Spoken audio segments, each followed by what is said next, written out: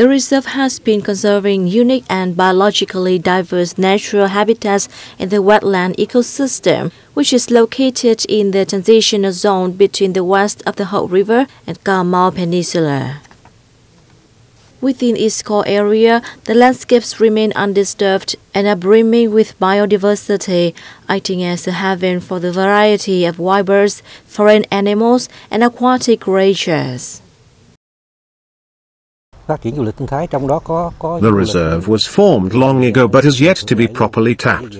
We should pay attention to it as soon as possible. Due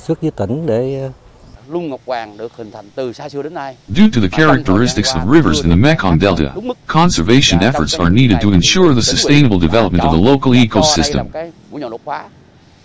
The Lung Ngọc Hoàng Nature Reserve is considered a valuable asset of Hậu Giang Province and the Mekong Delta in general.